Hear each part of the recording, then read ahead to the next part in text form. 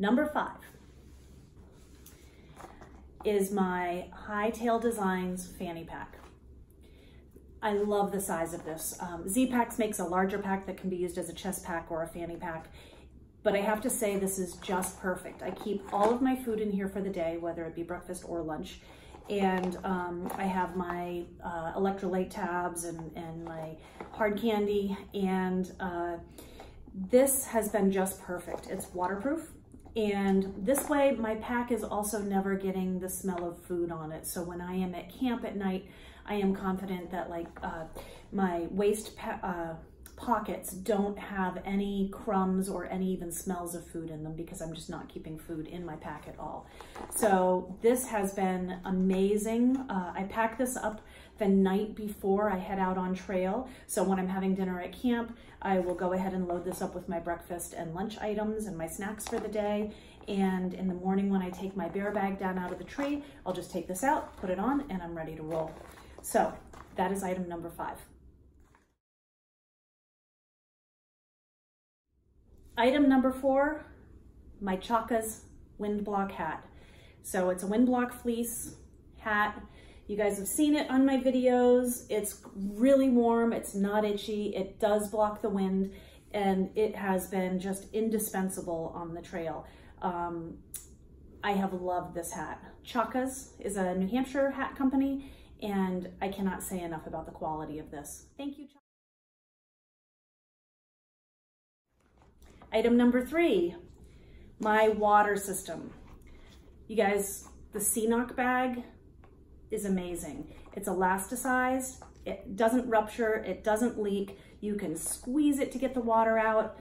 This has been amazing. I know they're more expensive than some of the other water containers, but that whole adage of you pay for what you get. I see people on the trail with the Sawyer Squeeze bags that come with the Sawyer Squeeze, and they're just not happy with them. This is a fine piece of gear, and it's got a very large opening reservoir, so you can either scoop water into it or you can hold it underneath an area where water is coming out, and you can even scoop and pour it into it if you wanted to. So I have been incredibly happy with this bag. The Sawyer Squeeze fits right on the end of it, and it has just been seamless. To add to that, the Sawyer Squeeze has been my favorite of the water filters so far, of the Sawyer filters. I've tried the Micro, the Squeeze, and the Mini. I'm over the Mini. The Micro started out okay, but then I realized when I was out with my friends, or not out with my friends, when we were hiking and we were doing our water filtration, that it really was a lot slower than the Squeeze. So if you want to save that ounce, go ahead and do the Micro, but for the ounce, I love the speed at which this is able to filter water. So my water filtration system, number 3. Item 2, my rain gear. You guys, there is nothing like an umbrella on the trail. I have to say that. You know, not only does it just attach to my pack, it covers my pack, it covers me, it gives me sanity on rainy days. And this carbon fiber 6 Moon Designs umbrella, 6.8 ounces is what they advertise. I haven't actually weighed it myself. It is really light, and it's big, it fits over my stuff. There are times you have to kind of wiggle your way through trees or under branches, but tall people or wide people have to do that anyways. So it's really not that big of a deal. You know, and I'm just gonna couple that with my whole rain system because I'm really happy with my whole rain system. I have the Z-Packs rain kilt, and I'm loving that, not only for rain, but I am notorious for spreading it out on the trail and sitting on it and using it as a picnic cloth. I can also leave it under my hammock at night to put gear on if I wanted to. I haven't done that, but it is a good quality. It has a zipper up the side and a cinch string along the waist, so you don't have to worry about your waist size. And I really like this. In addition, with the Z-Packs rain jacket, I have been so happy with this. Not only in the winter months when it was very cold and this was a good wind block and insulation layer to keep heat in, but in the summer it's got the pit zips.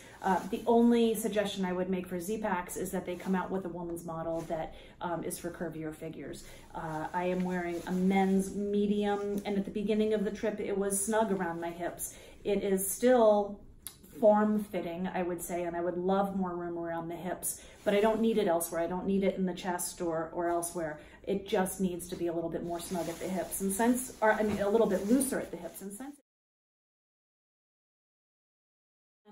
my very favorite piece of gear I have on the trail is something I can't show you because I'm recording with it. My iPhone XS has been amazing. I use it for communication. I use it for navigation. I use it with my Garmin for communication with my Spot GPS. The interface with that is fabulous. I have my AWOL guide as a PDF on there. I have my Guthooks app. I have Dropbox on there that I use to send videos to other people because they're just too big to send in an email or a text. I'm sending texts to friends on the trail as well as people at home. I'm using the Venmo app. You name it, the iPhone, or probably any cell phone, but I just happen to have an iPhone. The picture quality is great. I don't need to use a gimbal. It's not professional. I'm not professional. I'm doing this just as a layperson trying to share my experience with you all. The iPhone XS has been amazing. I cannot say enough about it, and you all know what one looks like, so I don't really need to show you anyways, but it is probably the most versatile tool that I have, and I have been very happy with my Verizon service as well. Verizon, we have friends that are traveling with us that have AT&T, Sprint, and Verizon, and by far Verizon has had the best coverage. Now that doesn't mean that I get coverage everywhere because there just isn't cell phone coverage down in gaps and when you're behind mountains and there's no line of sight, but it has been phenomenal. The combination of the Verizon service with the iPhone XS has been spectacular.